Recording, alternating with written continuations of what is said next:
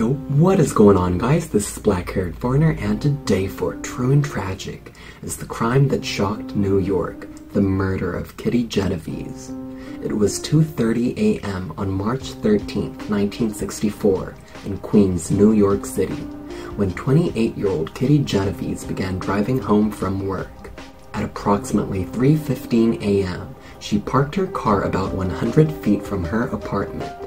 She walked towards the apartment complex, and that was when she noticed a suspicious man coming towards her. She started running but was soon caught up. The man stabbed her several times in the back, and she screamed for help. One of the neighbors opened the window and shouted, "Let that girl alone!" It startled the attacker, and he soon disappeared in his car. Genovese slowly entered a nearby building. She soon collapsed inside the hallway, barely conscious. It seemed as if the only thing left was her being saved by the ambulance. However, instead of an ambulance, she was greeted once more by the attacker. This time he had returned with a hat on, and he began stabbing her multiple times.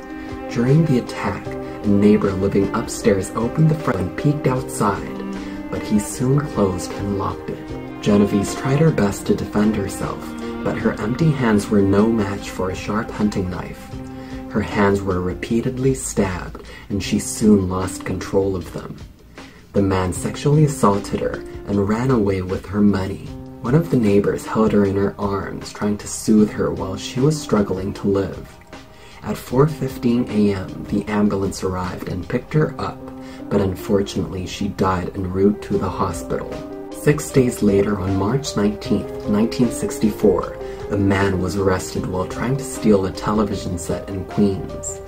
It was 29-year-old Winston Moseley, who was married with 3 children. He had no prior criminal records, but his white car attracted the investigators' attention. A white car had been reported by some of the witnesses to Genovese's murder, which seemed identical not only in color but in detail. During questioning, Moseley finally admitted to the murder of Genovese. His motive for the killing? He said that he simply wanted to kill a woman, and that he preferred to kill women because they were easier and didn't fight back. On the day of the incident, he got up at night around 2 a.m. His wife was fast asleep, and he left the house and drove through Queens to find a victim. He spotted Genovese driving home and followed her to the parking lot. She was simply at the wrong place at the wrong time. During his trial, his attorney pleaded not guilty by reason of insanity, but on June 15th, he was sentenced to death.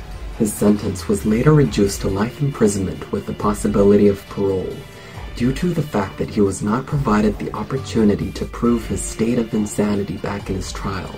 On November 2015, more than 51 years after his crime, he was denied parole for the 18th time and died in prison on March 28th the next year.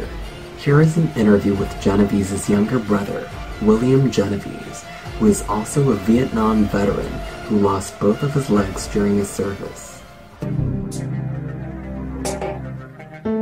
It takes 27 years before William can bring himself to visit the scene of his sister's murder in Kew Gardens. He rolls his wheelchair past the streetlight on Austin Street and stops at the bottom of the stairwell where a neighbor watched a man kill his sister.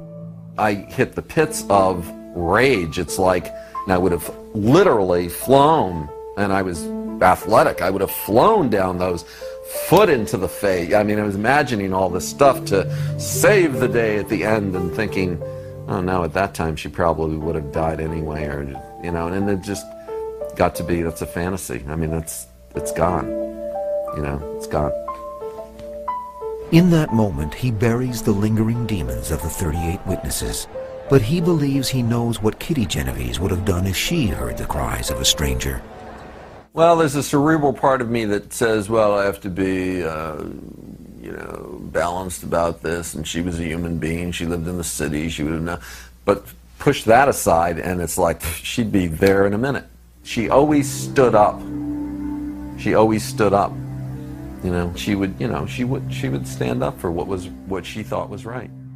Moseley might have succeeded in taking Genovese's life, but the love of her family is intact to this day, and it will be forever.